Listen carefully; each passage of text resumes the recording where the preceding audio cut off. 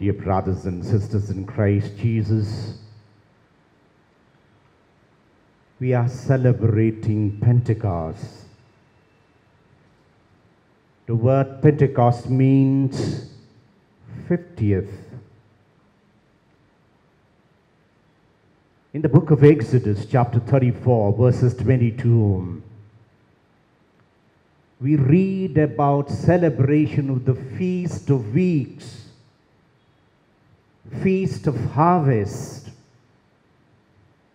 On the 50th day, the entire Israel community would join together to celebrate and to thank the Lord for the gift of harvest. And this very Feast of Weeks got transformed into Feast of Pentecost, when the disciples were gathered together in the closed room and God poured out His divine Spirit upon them. Our Holy Scriptures are filled with the actions of the divine Spirit.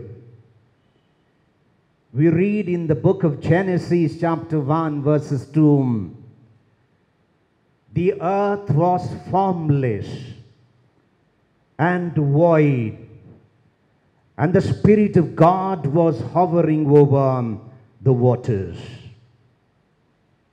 And the Scriptures also close with the action of the divine Spirit. We read in the book of Revelation, chapter 22, verses 17, the Spirit and the bride say, "Come." And after 4 verses, Bible closes.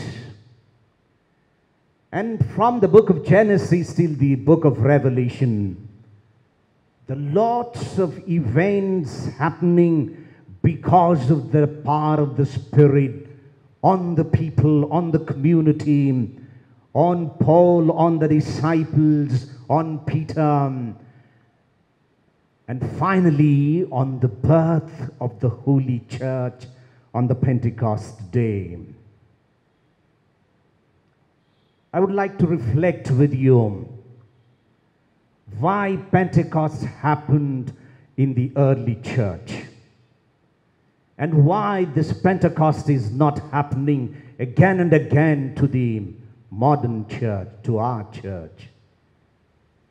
Our charismatic friends normally zero in on the miracle of tongues, speaking in tongues. But on the Pentecost day, that was not the greatest miracle. The greatest miracle was the transformation of the disciples, the transformation of Christians, the birth of the mother church. That was the great miracle. And in fact, we cannot duplicate the events that happened on the Pentecost day. We cannot go back to Jerusalem. We cannot go back to the upper room and wait on the pouring of the Holy Spirit upon us.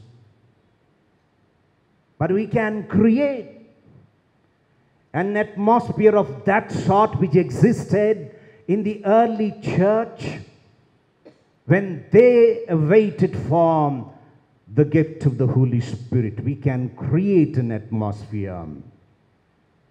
The Scriptures say they were together. They were together. That's what the Scripture says.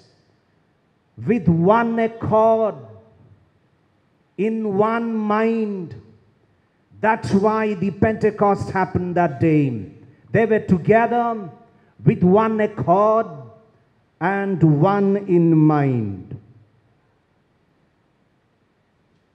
The first point that we learn from today's readings, they were united in one purpose. They were united. And unitedly they waited upon the Lord.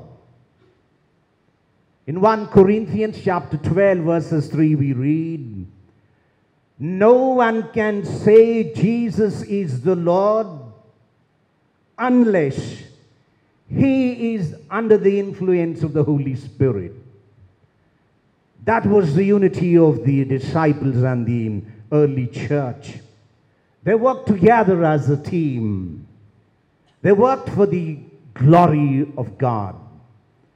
And they began to carry out the will of the Father, the command and the mission of Jesus.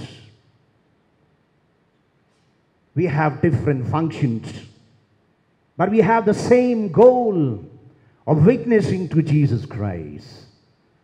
The first thing that we learn from the disciples, they were united in one purpose.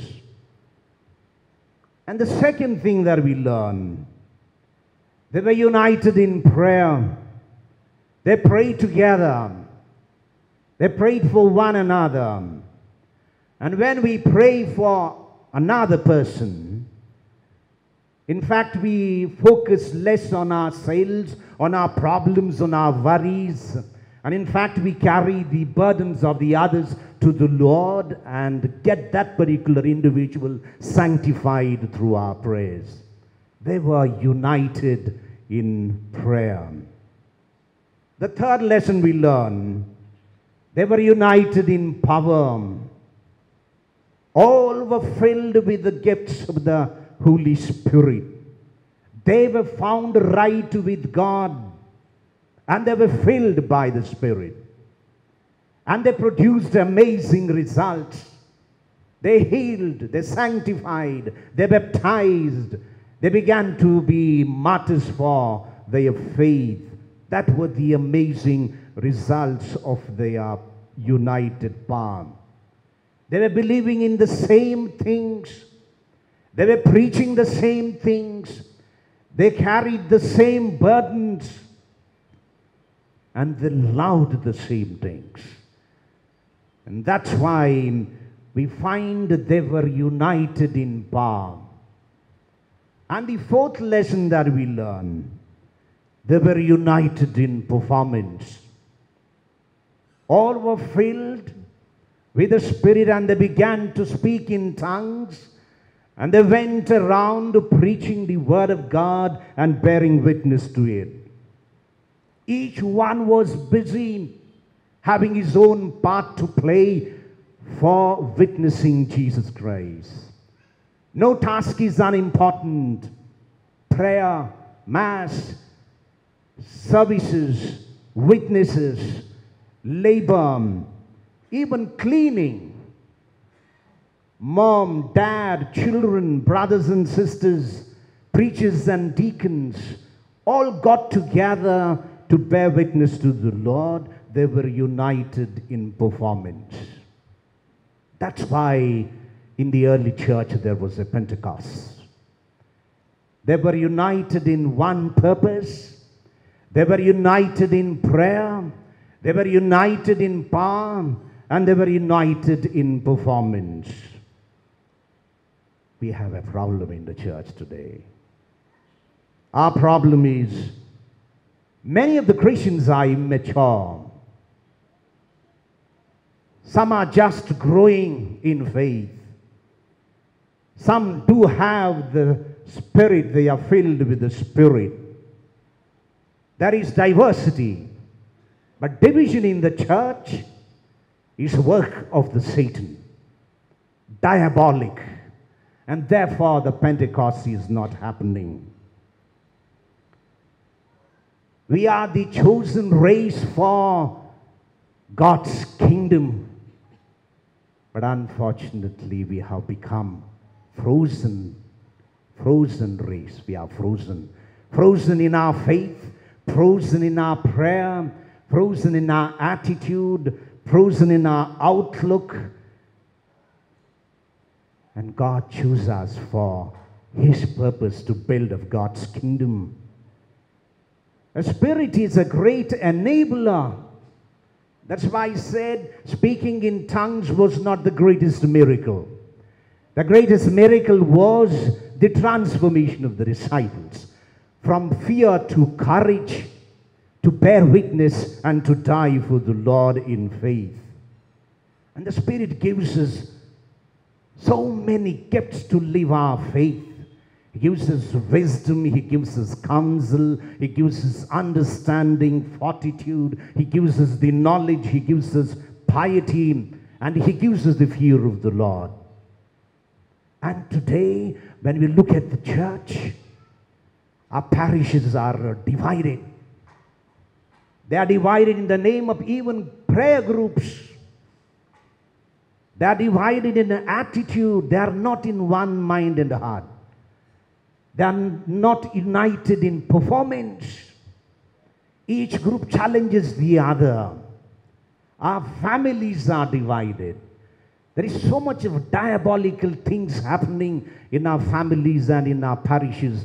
So naturally the Pentecosts are not happening today. Therefore, it is very important for us to attain and gain more and more love, joy, peace, serenity, patience, kindness, generosity, faithfulness, gentleness, and also self-control, which is very important. So we need another Pentecost on the universal church, on the church in India, on the Diocese of Mangalore and elsewhere. We need another Pentecost. And for these four things are important. We need to be united in purpose. We need to be united in prayer. We need to be united in power. We need to be united in performance. And these four principles are applicable also for our family life. And we ask God today on the Vigil of Pentecost feast that God may bless us with these sorts of gifts so that we go out like the early church, like the early apostles, to bear witness for the Lord. As long as we individuals, or in the family or in the parish, remain frozen, Pentecost will never happen. And we ask the Lord to re-anoint us with His divine Spirit so that we are able to testify to our own faith.